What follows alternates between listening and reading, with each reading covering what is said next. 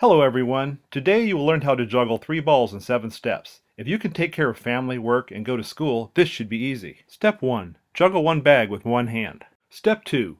Juggle 1 bag with 2 hands. Step 3. Toss a bag with each hand, allowing each bag to drop. Step 4. Juggle 2 bags between 2 hands. Step 5. Juggle 2 bags with 1 hand. Step 6. Juggle 3 bags between 2 hands.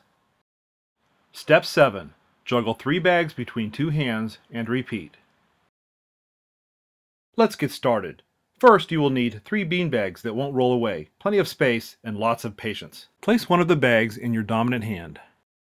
Stand comfortably. Extend your arms with elbows bent at a 90-degree angle.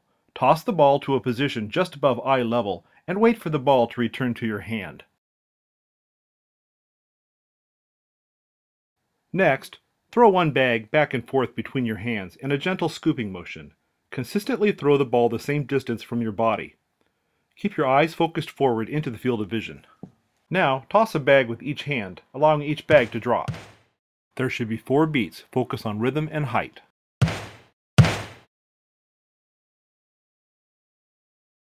Now, juggle 2 bags between 2 hands. With a bag in each hand, throw one bag, and then throw the next bag underneath so it lands in your other hand. Do not throw the second bag until after the first bag reaches its peak before it comes down. Be sure to keep your tosses at a consistent distance from your body.